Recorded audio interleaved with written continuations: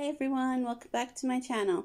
So I'm going to give you all the update. I posted it on my community thing, but I'm going to tell you guys all because I've been getting posts, people saying what's wrong with my dog and stuff. Well, I'm going to let you guys know right now she doesn't have Cushing's and she doesn't have cancer. The vets confirmed that. Well, she's wanting her treat, so that's why she's going a little nuts here. No, what's wrong with her is that she has a thyroid condition. She's had it for quite a few years, and it looks like it could be a hyperactive thyroid, maybe.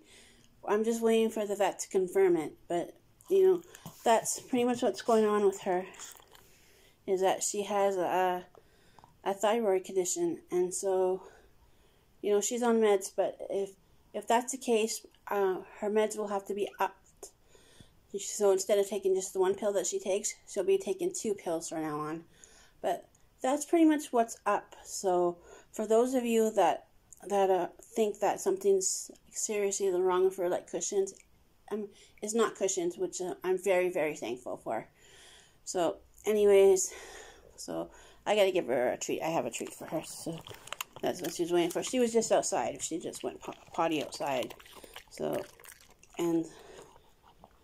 I have a cookie here. She was waiting for that, but I just wanted to bring her on in the video so I can confirm that she does not have Cushing's. So I'm very thankful for that, and I appreciate you all that have actually actually contacted me and, told me that, she should get checked out. So I'm thankful for you all, and that I just let you guys know that she doesn't, she wants us a second part of her cookie. Okay, down. Okay, I'm thankful for you all but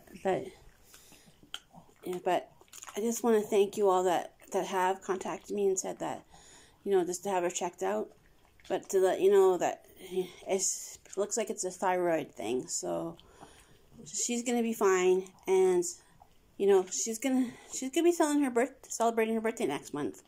She'll be turning the big 3, so that's gonna be awesome. Gonna give her the best day ever. But anyways, you guys, so that's a little bit about her. So thank you guys, and lots of love and light.